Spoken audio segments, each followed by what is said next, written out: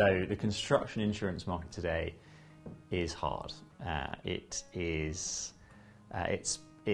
turning a corner from, or has turned a corner from, probably 10 years of underpricing, overcapacity.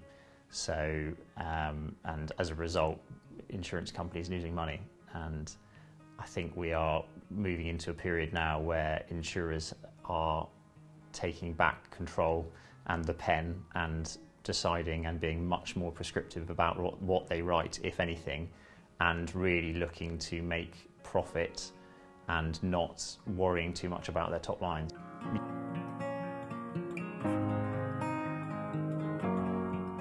Yeah, we've been in a place for a number of years where insurance in construction was very easy to come by and getting cheaper. And as a broker, I mean, it's great news because it was always a good message to clients. You know, your premiums come down, or your price is cheaper on this project than the last one. So this is the first time in my personal experience where we've seen a reversal of that, and rates going up quite significantly and having to give bad news to clients.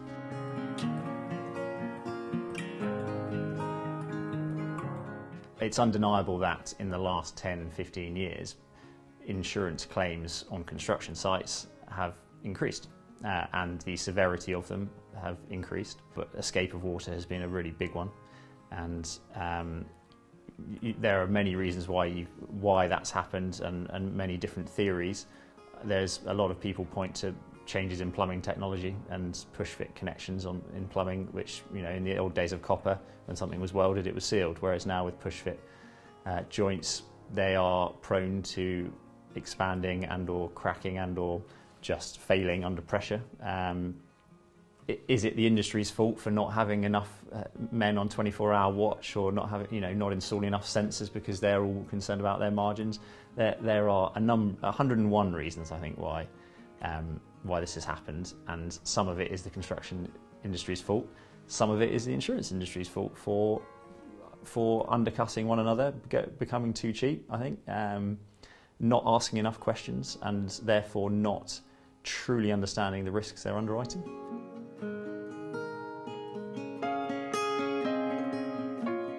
I feel that there has been a sea change within the sector within which I work, so real estate specifically anyway, and I think probably wider than that. In the last 9 months, really, since the turn of the year, there seems to have been a real renewed effort and push towards environmental credentials and being environmentally and socially and governance responsible in a way that there was probably a different point of focus in 2019. I think because they, as a collective, have realised that the environment is something they need to take very seriously. I think also it's been finally arguably driven from the very top down, so from the people with the money are saying we want to invest our money responsibly, and if you don't do that, we will send our money elsewhere.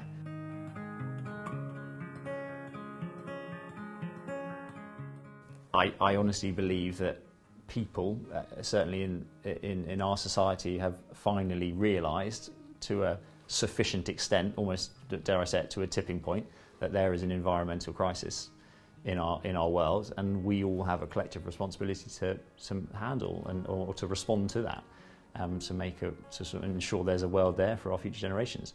So I think government are helping to drive it, and I think their carbon neutrality targets are a great start. But I think it was always going to take a sort of a change of mantra from the top of the big corporates to really start to see things actually happen. And I think they as a collective have woken up, have decided that they do have a responsibility and they can make a difference, and they want to, and that's really positive.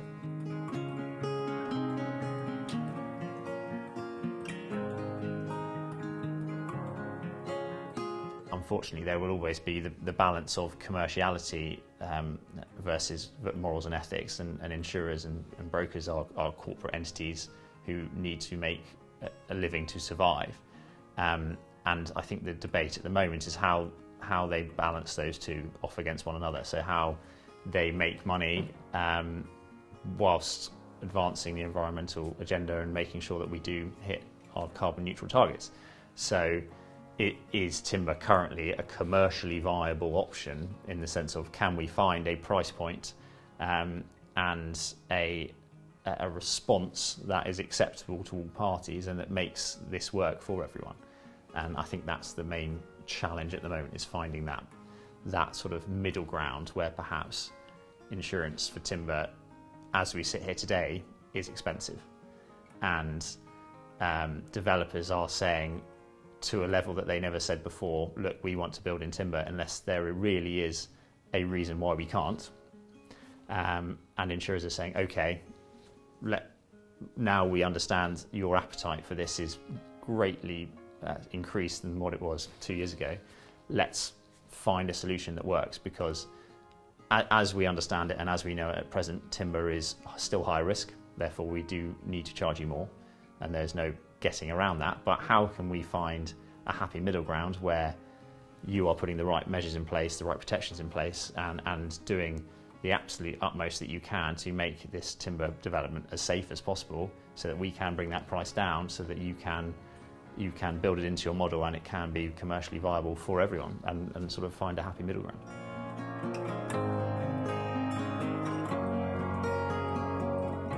So an insurer on a given scheme will have a list of information requirements, and it will vary by insurer, because that's the nature of, they have slightly different takes on things, but essentially they might have, let's just say for argument's sake, 15 questions for a steel or concrete building.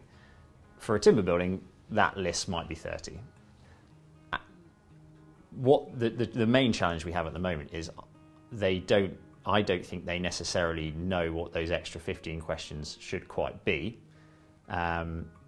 because they don't necessarily, and myself included, don't necessarily fully understand the increased risks of timber. We know that it's a bigger risk, but we're not quite sure exactly why and how. Insurers right now are desperate for more information, I would say. The challenge we then have is A, collating that information, but also B, giving them the time to read, not just read, but also understand the information, such that they can make an honest judgment of it. I would say there is absolutely no point at which it would be too early to engage a broker or insurer right now on a timber scheme. Get them involved at stage one, REBA stage one. Insurers might even want to have a say in the design, so why not talk to them?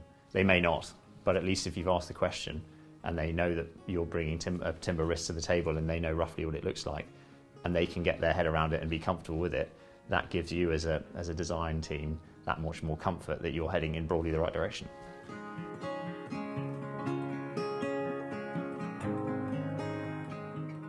That often, dare I say it, is a big part of the challenge, is knowing who to, as brokers, knowing who to ask those questions of. You tend to have one point of contact or main point of contact on a given scheme, and that can vary hugely. That can be, that can be an engineer, it can be an architect, it can be a lawyer, it can be just about anyone in the scheme. Whoever everyone else in the scheme has decided is the insurance person for the scheme. So there's not necessarily a consistent approach across developers as to who is responsible for insurance within their professional team that then liaises with the broker. So that can often make the challenge slightly harder. But I suppose it then becomes that poor individual's responsibility to disseminate those questions correctly within their team to then get their answers back.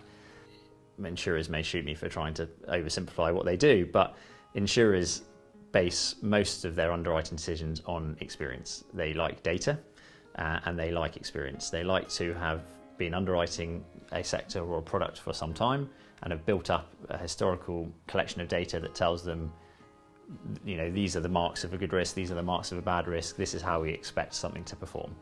And unfortunately, certainly mass timber is a sector where they don't have much data, so they don't have much to work off.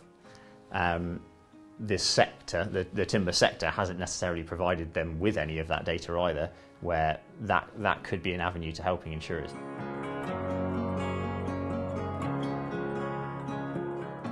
So when I first got involved in construction at Gallagher, we so happened to be involved in insuring what I think is still the largest CLT residential structure in Europe. And it opened my and our collective eyes, I think, to this market in a way that we didn't really know it existed before. So we thought, right, this must be a growth sector. That was obviously a challenge at the time to insure, and that was in a soft market. We still insure that building, and it's now a harder market and becoming almost harder by the year to insure it, even though it's complete and was well built. But I think Gallagher is, I believe, very much interested in doing the right thing. I think they're a company as a whole who are very ethically minded and strong in their principles, so they are keen to be doing the right thing, which is one of the reasons I like working for them.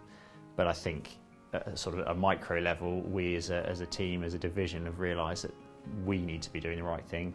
This is only a growth market. It is the right thing to do, but also a huge opportunity if done correctly. And the world, there really only seems to be one way to take on the huge challenges set by the government around carbon neutrality by 2050 in the built environment.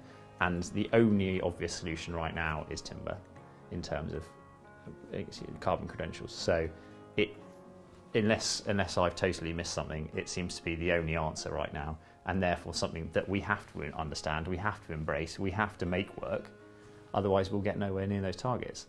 There's no other material out there.